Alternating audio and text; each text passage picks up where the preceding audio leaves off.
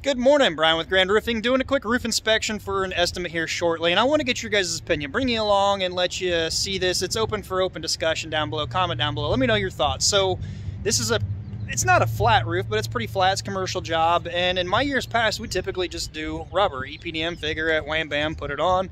But this one has some potential issues, I think, and then I was also asked about possibly a roof coating over it. I'm a fan of some of the silicone roof coatings like Gacco or Carnac or Gayco, whatever you want to call them. But my concern is with that is the roof system you're putting it down on. If it's not solid, if it's not secured, it's going to open up some potential for some issues to develop prematurely. And we'll go over this roof, we'll walk it over, primarily with this parapet, or this, not parapet wall, this wall back here. It's seen some better days and it's got some issues. And the parapet wall over here, we'll walk around, just do a quick inspection of the roof. I've never done TPO, that's what the neighboring property is. I've never done modified torch down. We've removed them, never installed them. And I'm not a fan of just like roll roofing. I don't think they last near as long as they should. I'm not about to put a very expensive roof system on when I probably would do another option. I wouldn't use it on my building. But with that being said, rubber. I can't get rubber materials. I can get some of the rubber, I just can't get the black board, the ISO board to put it down on. You don't put that stuff down on just the decking. It's gonna have some nails and sharp edges poke through. So there's a layer supposed to put down to smooth the surface, prep the surface to give you a good gluing, bonding, adhesive surface to put the rubber down. So let's just start with this wall behind me here. And like I said, weigh in, let me know down below, let me know your thoughts. So looking at this wall right here, it's the neighboring property. It's not on the owner for this roof here I'm looking for an estimate on.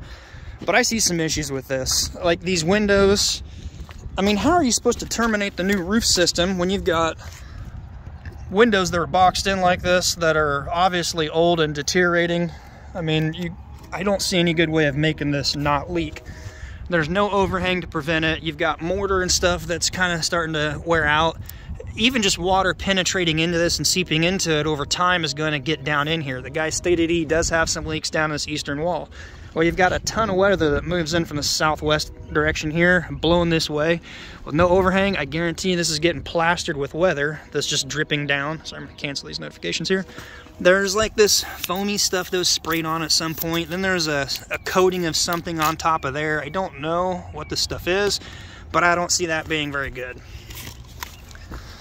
Down here at this parapet wall and this riser, definitely some gaping holes, just invitating water. It's an invitation for water to come in. More spray foam. I mean, anytime we've ever done a roof system where we're putting rubber down, it's going up the parapet wall. You remove the caps, you go over the top a little bit, put your caps back down, maybe replace the caps, or all the way over the edge if you got a good surface to pin it with turn bar or something, batten bar. I mean, I don't know what you got going on here. You got an area water's going to run into this. This is just not good. By the way, be careful, especially for that big fat guy. Boom, knock you out real quick, or worse. You got areas in the decking under the modified that somebody had simply put a sheet of wood down. You can see it's a 4/8 sheet of wood, probably covering a rotten spot or a hole, or I don't know, and then they just simply rolled the modified over it. The reason I don't think putting a silicone coating on top, several reasons.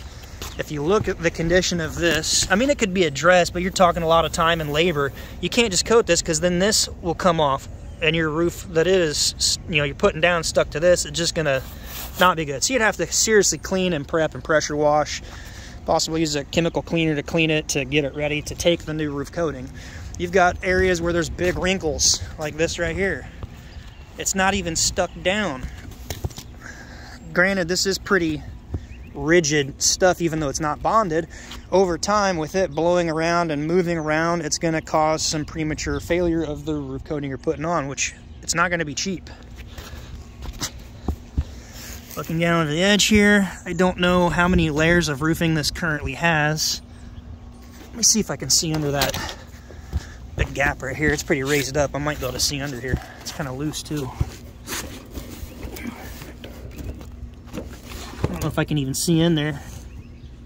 It's hard to see for me. I need to do this without a phone in my hand and try to reach in there and see, because if it's more than one layer, you really don't. If it's more than two, if it's currently 2 layer, you don't want to do any more. I'd like to know what's down under this, if it's multiple layers. My opinion, this needs to be stripped. And then you got the question of what do you do here, what do you do over there. Grab my headset so I don't forget it. Let's look at this over here.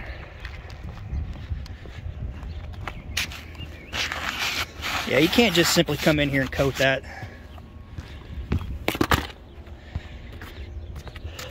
You got TPO on the other neighboring side to the west, and it's just laying up here. This whole thing is loose. I mean, this stuff blows in the wind. There's an area where the bar up ways up there is just flapping, you know. So you got to terminate it somewhere good, and you got to lap it the right way so any water up here is not going to run down. It's just a lot of work involved in this, if you can get the material of choice. Typically, we would strip all this down, put down some iso board, and put down the new rubber. I can't get some of the material. I've checked with a handful of suppliers. We did a job last fall, needed some rubber, couldn't find it, had to drive forever, made many phone calls to get the iso board to do the job. Luckily we were. At the time they told me they weren't expecting any more shipments of iso or blackboard until mid this year. Well, that was last October.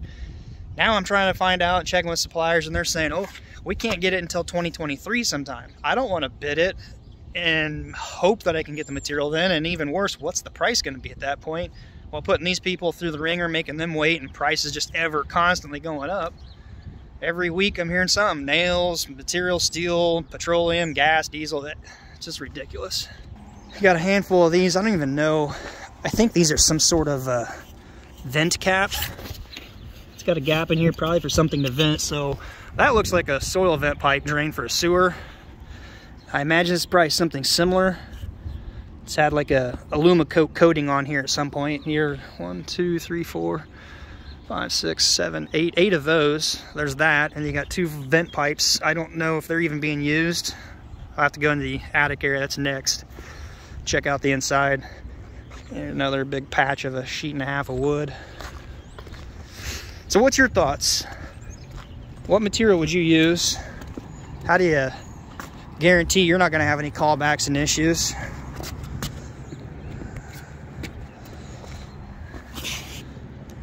I mean, there's areas where water just running down. It's not a ton, but as water runs down and rains all day, getting into these areas. Look at this here. I don't know what they got going on behind any of this. Those are too short. They're only 1 inch long. They're not even going to bust through all the old layers into the parapet wall and hold it. That's why it's pulling out. So yeah, you got some options on that. That's not bad. It looks fairly secure and sturdy and vertical in the top. Put a drip cap on. So let me know, your thoughts. I don't want to turn away work. I don't want to just give it away, but I don't want to quote something that I can't get, draw it out for the homeowner or the property owner here. I don't see this being feasible to even recommend some sort of structural change to give it a pitch slope for steel. I mean, you could probably do steel on this, but then how do you terminate it to the walls? And again, I wish this was a simple, easy, this is what I recommend, this is what we're going to do. If you like it, let's use it, let's do it. I don't know. Let me know what your thoughts are on this one. I know there's some of you guys out there that follow the channel that probably have more experience in the commercial side of things or different materials to use. You got quite a bit of mortar joints just gathering around from somewhere out here. So you can't bond something to that brick wall. Let's go back and look at that. This is really one of my biggest concerns down this wall. He's got leaking going on. I've seen leaks because of very porous, broken up areas in the mortar and rain just seeping into it and running down. How do you address it? Typically when the brick is in a good condition, we would come up with the rubber, bring it up high enough, put a turn bar in and silicone the turn bar. But I don't know.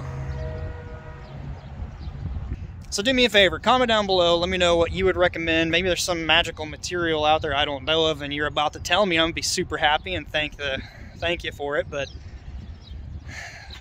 I'm not the guy that's just going to put a coating over this and say you're good, and then it's going to come back to haunt me or them or ruin a reputation.